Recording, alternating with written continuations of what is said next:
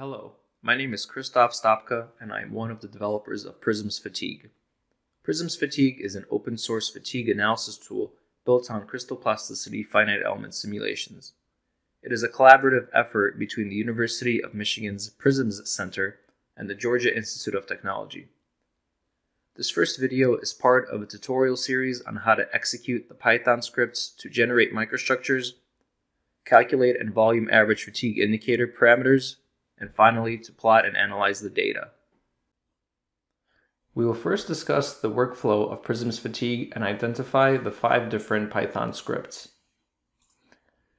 First, polycrystal microstructures are generated using the generate microstructures.py script, which calls the open source Dreamy3D software. These microstructures undergo crystal plasticity finite element simulations in Prisms-plasticity, which is also a part of the Prisms Center and has its own tutorial videos. Local micromechanical response from quadrature outputs is used to calculate fatigue indicator parameters, or FIPs, in the calculate FIPs.py script. These FIPs are volume averaged over various domains, such as entire grains or subgrain regions, in the volume average FIPs.py script. FIPs are then compiled to create plots. One plotting capability fits FIPs to extreme value distributions. This enables the rank ordering of different types of microstructures based on their resistance to fatigue. Another powerful capability of Prisms-Fatigue is the generation of a computational multiaxial fatigue gamma plane. A gamma plane considers an array of possible multiaxial strain states and magnitudes, and is vital to component design engineers. Each of these 5 Python scripts have their own associated video tutorial to guide prospective Prisms-Fatigue users. As mentioned in the previous slide, polycrystal microstructures are generated using the open source Dreamy3D software. It has the capability to generate microstructures that vary in grain size and shape, crystallographic texture, crystal structure, phase, and other aspects. Most commonly, ensembles of statistical volume elements, or SVEs, are generated. On the left, sample microstructures with elongated and equiaxed grain morphologies are shown. 3 common face-centered cubic crystallographic textures are shown on the right. These combinations of grain morphologies and textures are investigated in the associated Prisms-Fatigue manuscript. Additionally, Dreamy3D is able to incorporate experimental data such as electron backscatter diffraction, EBSD, or from high-energy X-ray diffraction microscopy experiments performed at synchrotron sources. The fatigue crack formation driving force is modeled using fatigue indicator parameters, or FIPs. Many different FIP formulations exist which model different fatigue damage mechanisms in polycrystalline metals and alloys. The Fatemi-Sosi FIP shown here is commonly used to capture the fatigue crack formation driving force due to intense shear along slip bands with the contribution of the stress normal to these slip bands. Another type of FIP is the grain boundary impingement FIP, which considers the accumulation of irreversible plastic shear strain at a grain boundary and the stress normal to this grain boundary. In these simulations, FIPs are computed at every integration point and must be subsequently volume averaged for 2 reasons. The first is to reduce the effect of mesh sensitivity. The second is to reflect the physical damage process zone in which fatigue crack embryos form. The following slide will discuss the different FIP volume averaging schemes available in Prisms-Fatigue.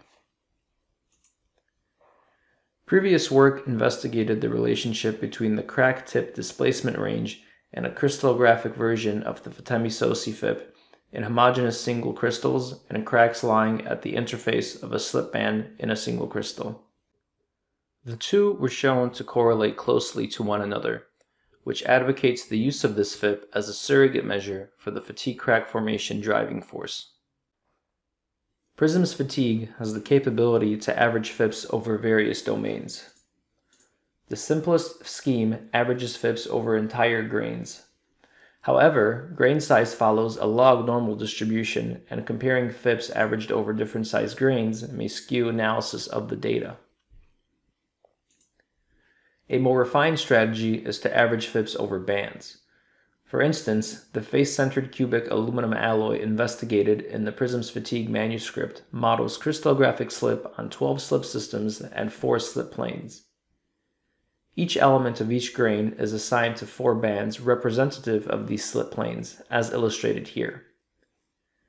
A crystallographic version of the Fatemi-Sosi FIP is then calculated and averaged across these bands. However, the bands may still vary excessively in volume. For instance, bands in the center of the grain on the right are larger than the bands at the edges. A more sophisticated approach is to consider subband regions. Prisms-Fatigue users select the number of elements in each subband. In this demonstration, subbands consist of 8 elements. This mitigates mesh sensitivity and provides a consistent FIP averaging volume for the most appropriate comparison of FIPs from different microstructures. Subband averaged FIPs are the focus of this framework, but users may average FIPs over any one of the 3 volumes described here. After FIPs are computed and volume averaged, they are fit to extreme value distributions. Prisms-Fatigue has the capability to fit FIPs to both the Gumbel and Frechet extreme value distribution, also referred to the Type 1 and Type 2 distributions. The description shown here relates to the linearization of the Gumbel distribution. Data from a true extreme value distribution appears as a straight line when plotted in this manner. For an ensemble of statistical volume elements, the single largest subband averaged FIP in each grain is determined. These are compiled for the entire set of grains in the ensemble. The top FIPs are then plotted to the Gumbel extreme value distribution, in this case the top 50. The plot here shows the highest 50 FIPs from the largest microstructure instantiation simulated in the Prisms-Fatigue manuscript, with a relatively high R-squared value of 0.976. The microstructure that was simulated contained 160 elements cubed and a total of 41,000 grains. The final capability of Prisms-Fatigue is the generation of a computational multiaxial fatigue gamma plane.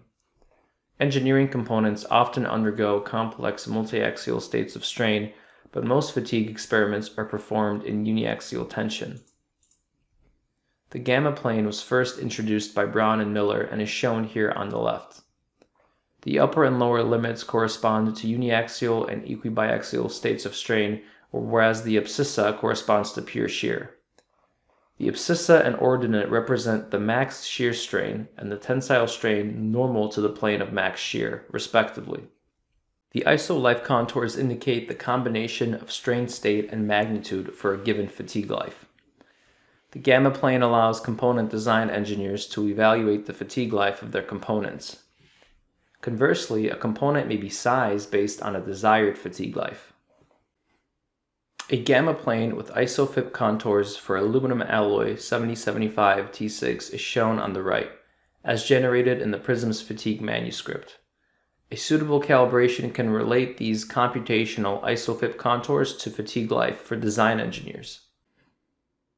In this first video, we discussed the 5 different Python scripts and reviewed the general workflow of Prisms-Fatigue. Thank you for your attention, and I hope you will return in the next video, in which we will discuss the first Python script, generate microstructures.py. Please see the video description section for links to the GitHub page, the Prisms-Fatigue publication, relevant references, and to the Google group for user support.